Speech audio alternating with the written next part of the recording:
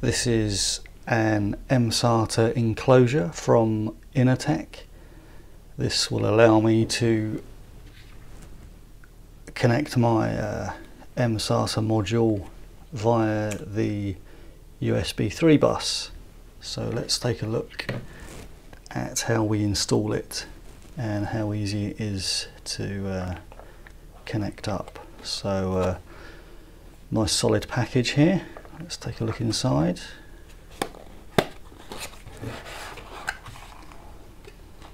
And here we have the enclosure.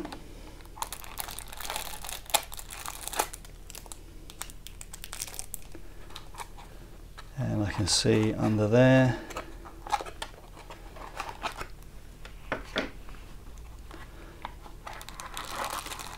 we have the USB 3 cable. You can tell it's USB 3 because of the blue highlight there. Some instructions, and there's even a screwdriver included, which means I won't be needing to supply my own, which is handy. Okay, so let's get to work.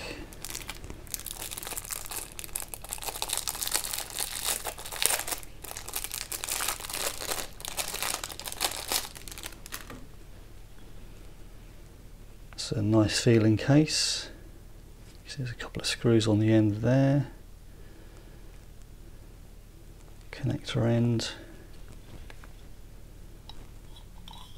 So here we go, that slides out. So this is a crucial module, 512 gigabytes, you can see there.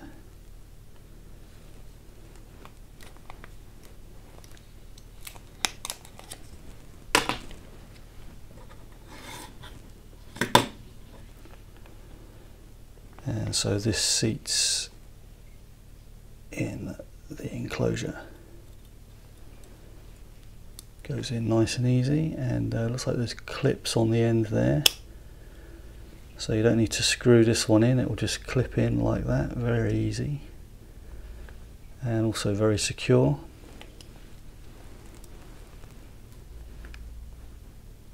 We can then slide that back into the enclosure.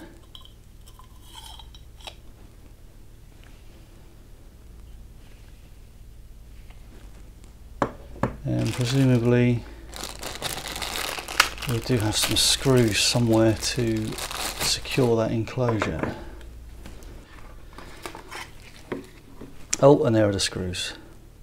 So there are the screws underneath the instructions.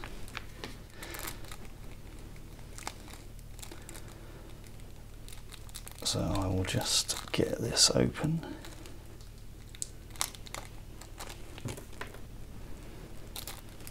So 4 screws there, that's handy. So let's just secure the end on.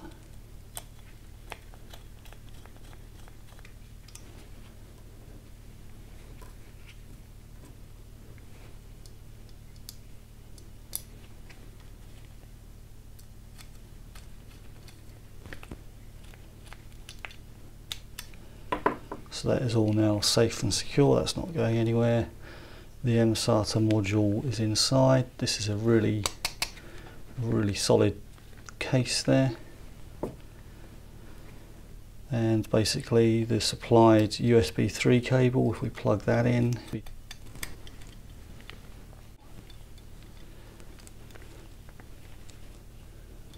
don't need this cable tie on here.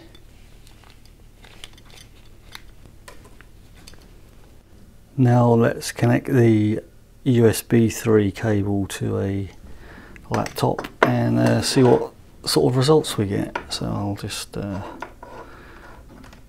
connect that in there. And we should see there that it's come